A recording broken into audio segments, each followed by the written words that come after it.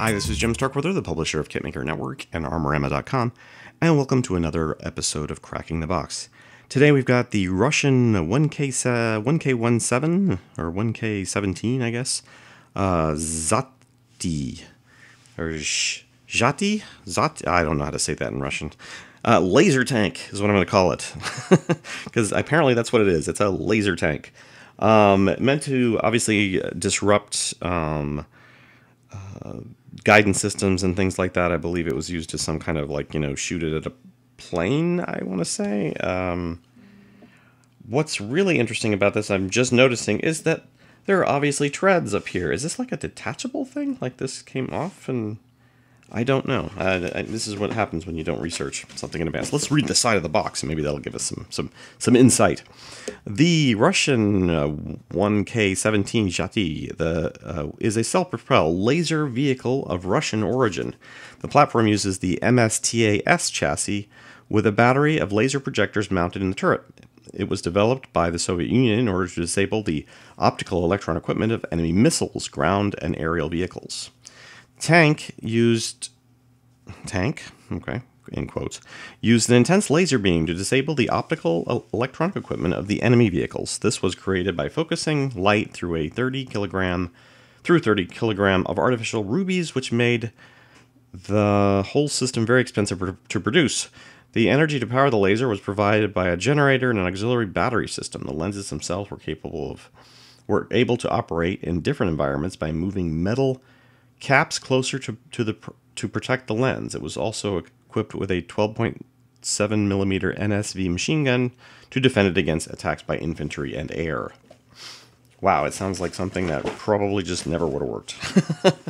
Okay, well, let's go ahead and open the box and see what's on the inside. Now, this is Trumpeter Kit 05542.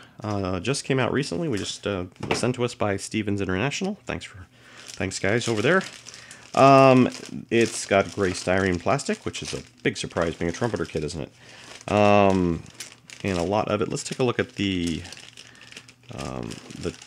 hull chassis bits. This is the top portion, and I'm going to have to get my scissors, aren't I? I am. This is the top section.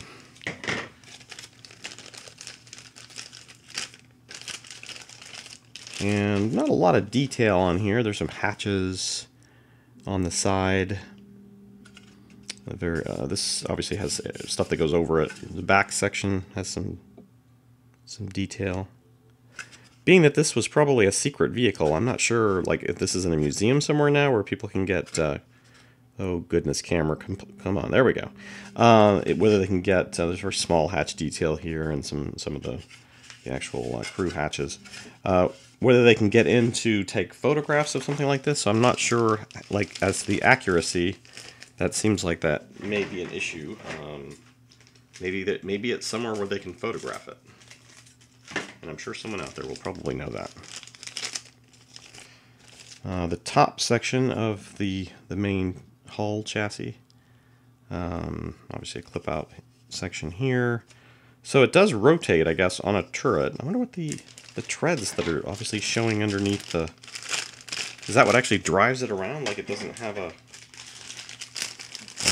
internal geared engine? Maybe it was so heavy it had to use that system. Anyway, I'm just hypothesizing here. Some twisted copper for obviously a tow rope. Here's the lower section of the hull, which has a lot of the nicer Trumpeter detail we're starting to see now. That they're just making these things like a blank slate like they used to. They're starting to really look at the bottoms of these vehicles. We'll go ahead and take a look at just the fit of that top piece and see how it goes in.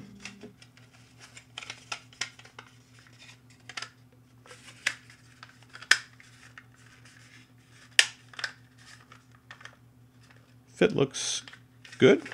No issues detected. Everything looks like it's lining up. And very nice. All right. Some of the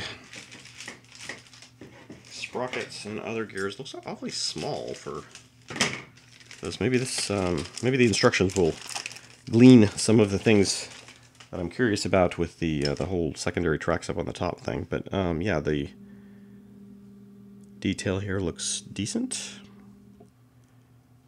Especially like on, nice way to slide off my hand there. Especially on like that piece there, that looks nice. No idea if it's accurate. So we've got some clear pieces in here, I'm sure with a lot of the laser lenses and things like that. I'll open that up and get some photo etch. We'll go ahead and continue on with the plastic sprue tour. Again, a lot of access hatch detail. There's looks like that might be actually a crew compartment hatch. Odd shape, but there was one on the top that was rather small. I mean, begs a question. I mean, this is supposed to be 1/35th scale, right? I mean, that's pretty small. I can barely get my middle finger through there. I can get my index finger through there more. I suppose that would be big enough for a person to crawl through, but this doesn't look big enough for a person to crawl through. So is this just maybe a loading hatch? Maybe that's what this is, some kind of loading hatch. But definitely a lot of small hatches and other... That's a bigger hatch there, obviously. Here's the top. Okay, so this is the bottom. Actually, this is the bottom of the main turret. Laser turret, I guess. More subtle detail shots there. There's the actual area where the laser projectors are. Obviously, it sent out many, many beams. Interesting that there's some main gun parts supported in this piece. So this is obviously for, I assume, another kit. Not sure, maybe in the original what the chassis was for, and then this has some chassis parts on it or something. Not sure why they would have need to include this kit, this sprue. Sorry. That's an obviously main battle tank gun. And that's some kind of turret there, or mantlet. Mantlet. Sorry, it's early. I'm still, my brain is still not quite woken up yet. Yeah, more hatches, more detail pieces here. Another piece that looks like the bottom. What the heck? I don't understand. All right, well, we're going to have to look at the instructions to figure out some of these plastic mysteries. And again, more, not hatches, but various armor detail bits to form up the different areas of the vehicle. Not seeing any production issues here. Nothing's really standing out. There's some kind of sink-ish looking marks here, but I'm not really detecting them by feeling for them. But I don't know if you can see that. You can kind of see the on this back edge here. You can kind of see what looks like it might be a sink mark. And then some fenders, and obviously you've got to have some. It's a Russian tank, so you've got to have some wood logs for, you know, emergency ditch traversing and things like that. The infamous Russian log. And again, more kind of just panels and the side armor detail looks pretty nice. I'm not sure if this again was used on another kit. No dates stamped in on these. Oh, no, yeah. There was a flat area there. It looked like it was for a date. Same part, I believe. No, actually different part. Sorry, this is the top fenders. Just looked like it was going to be the same thing.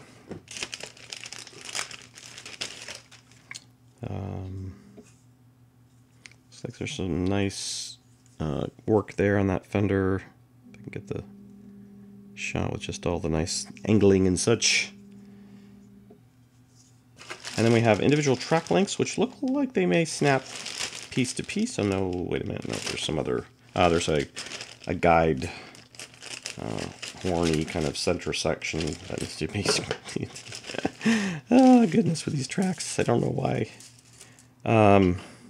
Maybe this is a difference between like Asian culture and more European American culture, because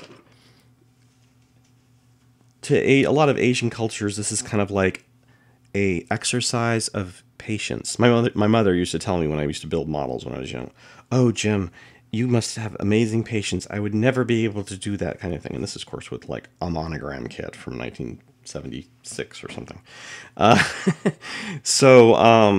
Yeah, I mean, these center horns, I don't understand why they couldn't have been molded in. I'm not a plastic engineer, but I don't get why they needed to be put on as separate parts. I mean, I'm sure there's a very good reason, don't get me wrong. It's just that, having to glue on another piece after, you've already snapped all these together or before, whichever the way it works. And I think it's 2 maybe. I'm not actually going to have to look at the instructions on that too to see how that plays out. But all right, continuing on. There's a lot of plastic in this box. This is not a cheap kit, I'm sure. Whenever there's a lot of plastic, the price definitely seems to be, big surprise. The price has affected by the amount of plastic styrene that goes in a box. So, lots of small detail bits here. Not sure what that is, but very long, thin, small rod of some sort. And some extra tracks, probably for spares for on the vehicle. Some small grab handles that, of course, don't want to focus. But you can kind of get the outline right.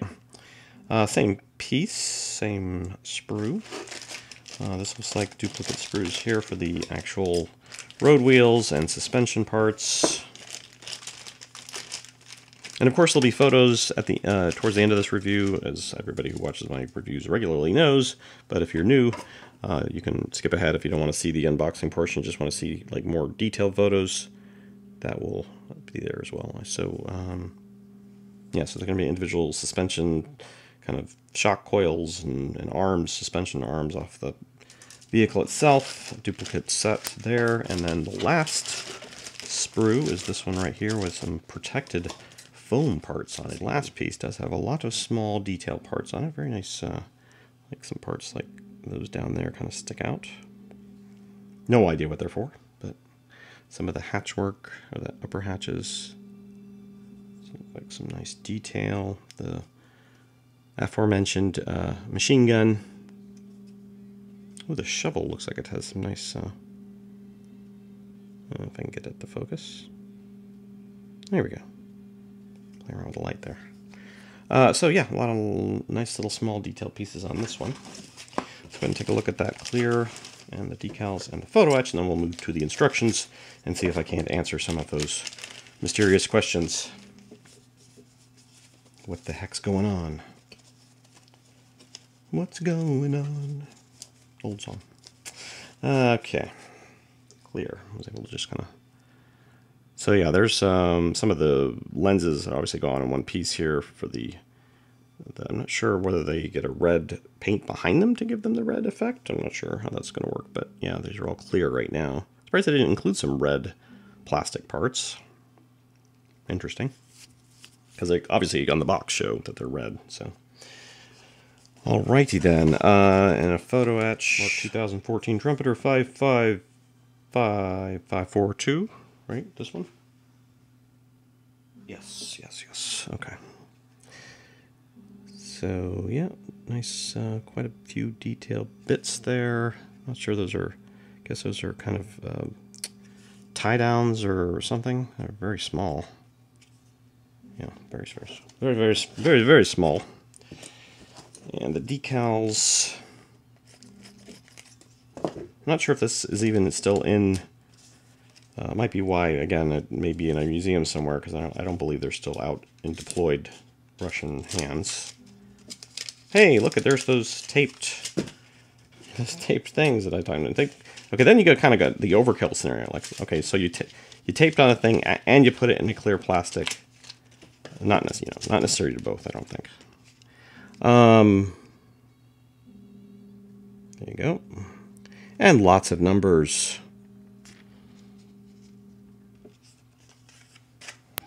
All right, let's solve some mysteries. What do we got here? Master Tools. Looks like Hobby Tools, Master Tools. And this is, I think, advertisement. Yeah, an advertisement. Might be a company that Trumpeter owns or so forth. A section for new models coming out. We just got that de Havilland Sea Hornet as well as the Fencer. 1/16 scale German Panzerkampfwagen 4. I think we might have asked for that, but I'm not sure we'll get it. So And then there's a painting and marking guide in color here with some very nice camo, 3-color camo options. All right, so let's take a look at some of those issues, or what the way it's made. Parts overlay, obviously.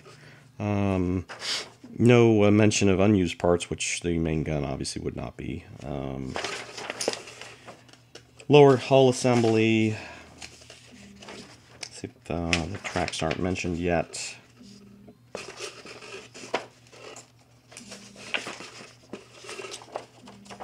Fenders. They're showing the tracks now on it, so... Oh, here we go. So I guess it is one center guide horn plus the piece.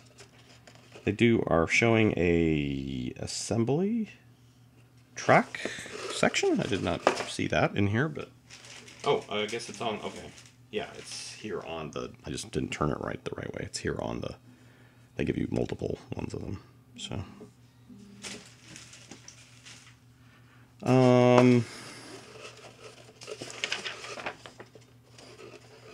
And they do the complete lower section of the tank, probably because that was actually a separate kit, so they show exactly the way it was built before. And they move on to the top section.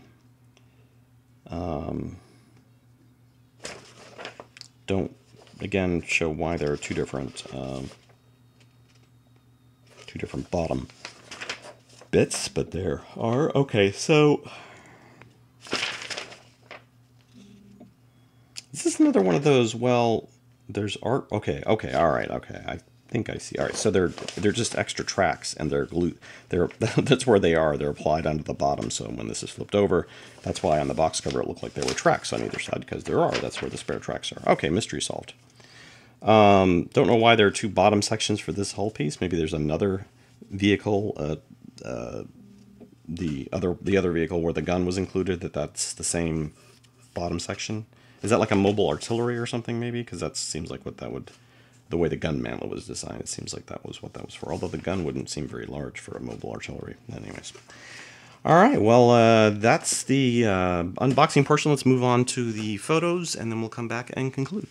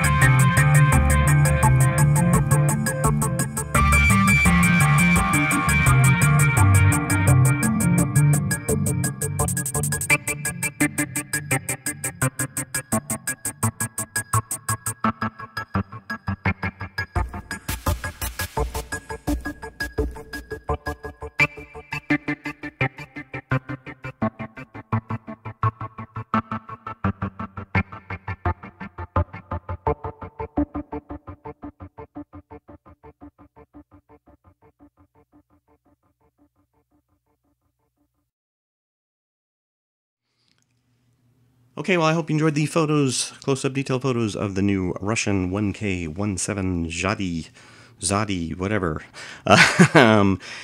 mobile laser tank. We'll have this one available for a full build project or review. If you're interested, you can email us about that if it's a project you're willing to take on. Can't make any promises, but again, we do have these items available to do further reviews and builds on. So thanks again to our friends at Stevens International for sending us this review sample. And remember, you can comment and like on this video as well, whether you're on YouTube or our website. We appreciate the feedback and love to see you guys interact on things as usual. Thanks for watching. We'll see you next time on Cracking the Box.